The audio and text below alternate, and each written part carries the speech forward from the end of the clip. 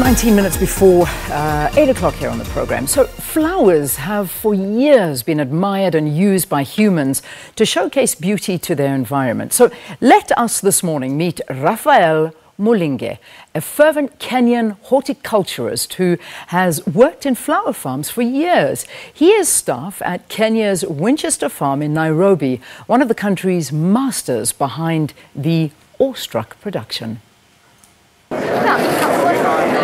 Flowers remain a crown of global sensation, but making them blossom is an uphill task.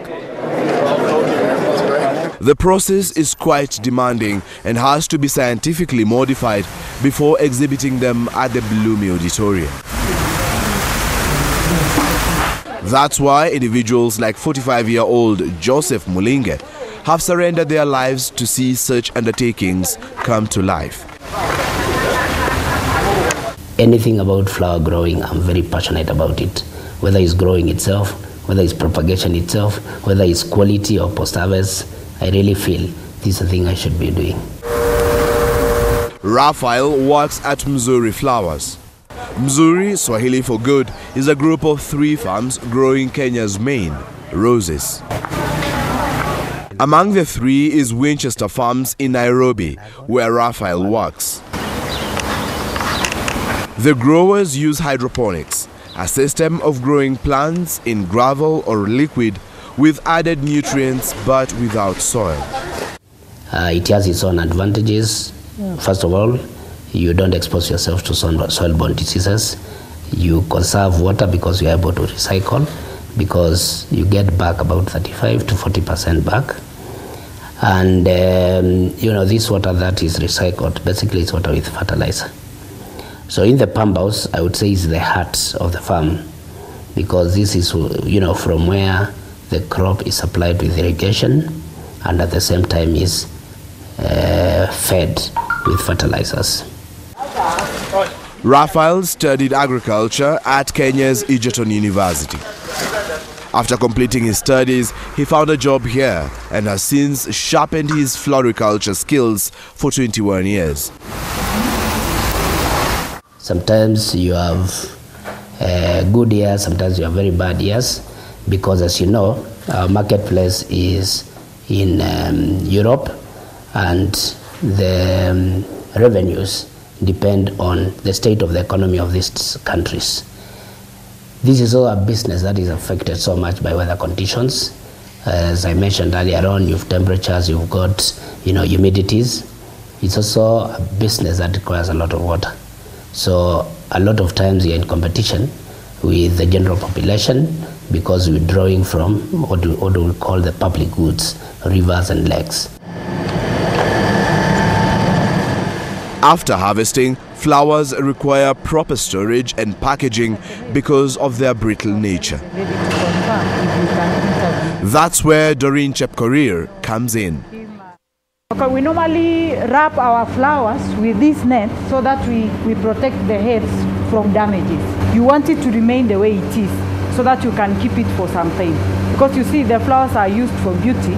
So when the customer is going to put it in a vase, you want it to just grow naturally, then it blooms beautifully. So you need to now put it in the cold store. Flowers have for years been admired and used by humans to showcase beauty to their environment, source of food and medicine.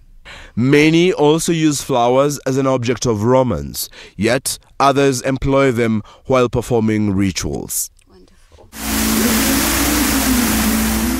However, sales in Kenya remain on the decline, a situation widely blamed on a high poverty index. If you consider the low income, you look at their priorities in terms of how do they allocate their money. If you look at the middle income group, most of it will go into food, very basic needs. See, flowers is a luxury good. So the spend on luxury good would be very, very, very, very low. Coupled with the culture, then it makes this to be a dream. They will not see flowers as a priority. Their priority is completely something else. So it will take us a long way for that culture to build up that we appreciate flowers the way Europeans do. The roses at Mzuri are comprised of a bunch of 5 breeds. These are amongst Kenya's many varieties that make the country a leading edge in the global markets. According to Kenya Flower Council, 40% of all cut flower imports into the European Union are from Kenya. Other exporters are Holland, United Kingdom, Germany, France and Switzerland.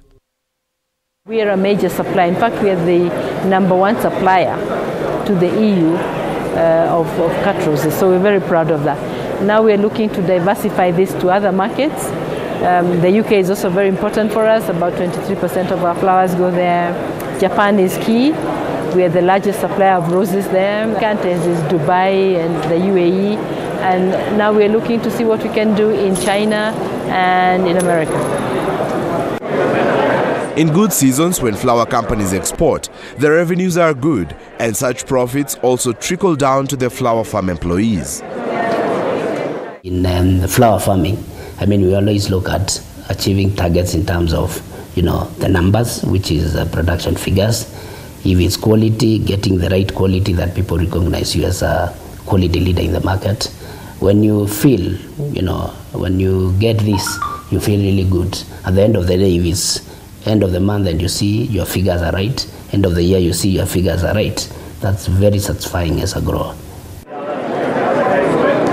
Flowers remain a luxury amid Kenyans despite the easy access to incentives.